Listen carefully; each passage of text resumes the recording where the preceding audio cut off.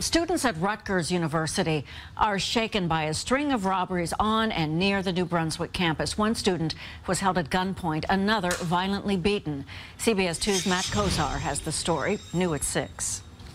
The search is on for these two men who Rutgers University police say beat up and robbed a student on campus 10 days ago before using his credit cards at a convenience store in Woodbridge. They say the suspects drove a brown BMW. It's the second robbery within nearly a week. We got an alert last night about a armed robbery. Last night, an attempted armed robbery at the intersection of Union and Mine Streets. Rutgers police say a man with a gun approached a student walking along Mine Street and demanded cash and valuables, but the student said he didn't have anything, so the man took off running. The student was not hurt.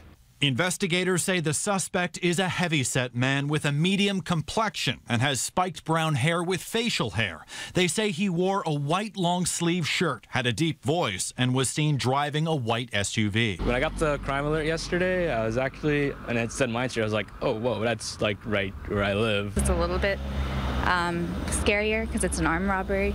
A Rutgers spokesman tells CBS 2 campus police are increasing patrols along College Avenue. Students we talked to say the university has done a better job of informing them of crimes in the area since the murder of 22-year-old William McCaw. In February, his body was found in the backyard of an off-campus house. He'd been beaten to death. I think you can sign up for text alerts now, too, on top of the email alerts, so I think the university does a good job of keeping their students informed. Keeping students safe on a campus of more than 40,000.